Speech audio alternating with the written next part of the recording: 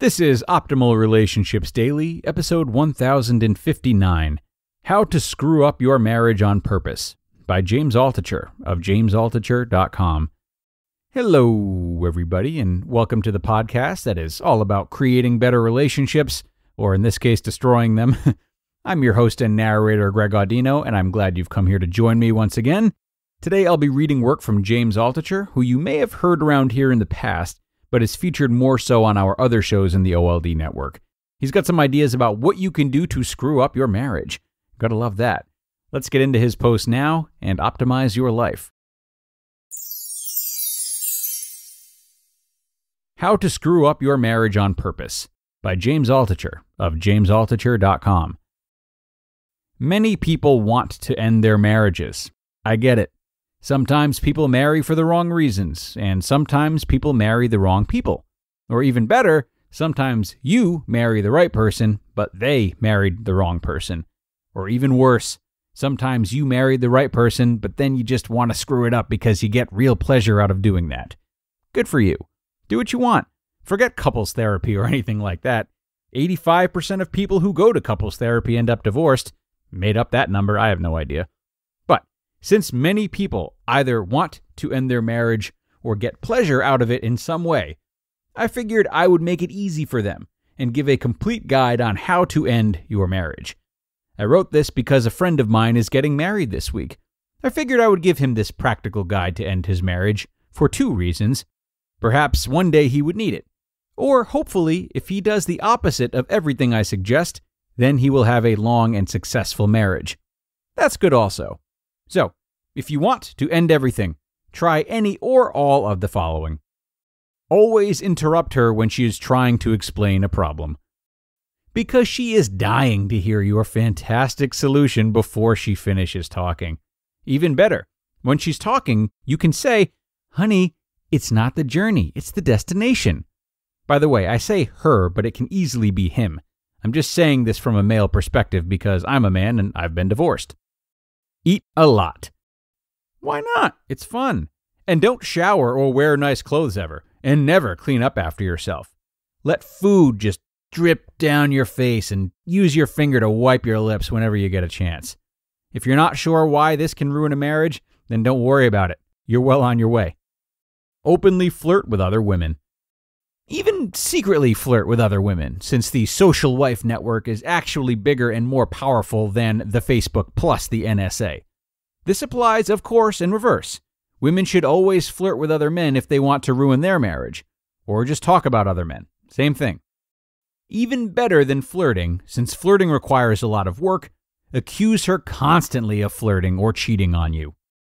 Read her emails, study her phone bills, spy on her, show up unexpectedly at places where you know she could be cheating on you.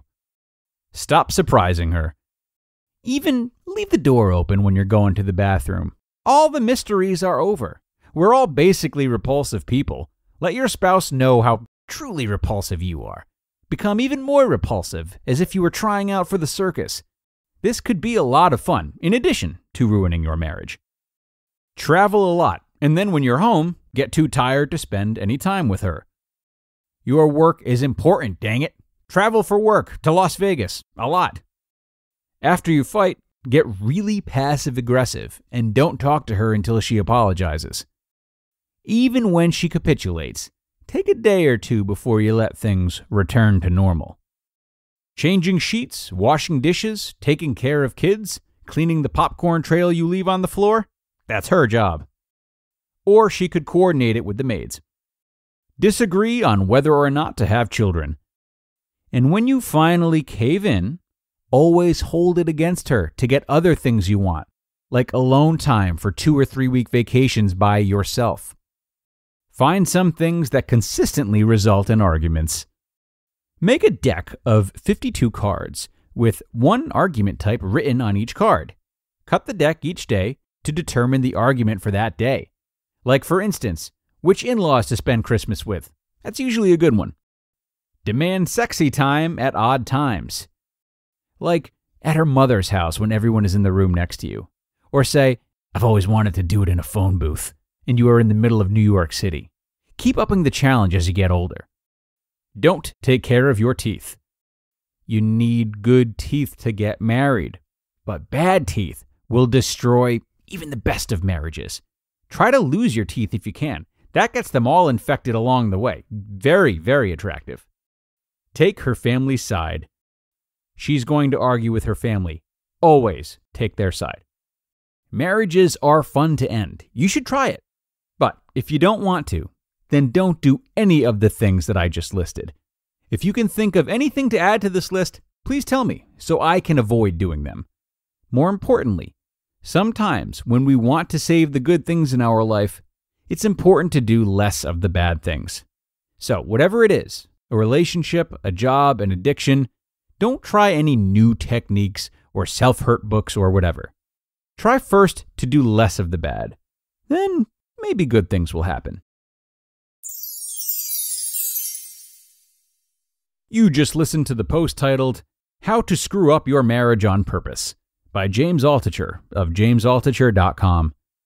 And a great one from James today for those who are looking for a way out. But seriously, while this post has a lot of humor and sarcasm, James is really offering us a healthy, simple, and commonly overlooked way of tackling our problems. So often in the personal development industry, we're focusing on solutions, what we can start, what we can build, and so on. And it's easier to do that than to focus on what we should stop, because taking responsibility for our bad habits is, of course, very uncomfortable. And in order for them to be uncomfortable, then we first have to acknowledge them, which is yet another thing we're not really apt to doing. So James's approach here is really good for anyone. Maybe you don't have to add something to your plate in order to improve. Maybe a first step that's at your disposal right now is what you can take away and what you can stop. This is true in the relationships we have with others, as well as the relationships we have with ourselves. So with that, I hope you all enjoy taking some time to look at the ways you are messing up. Always fun. And be sure to come on back tomorrow where we will hear a post from Tyler Tavorin, another author usually featured on other shows in the network. We'll be sharing his post on first impressions. That's where your optimal life awaits.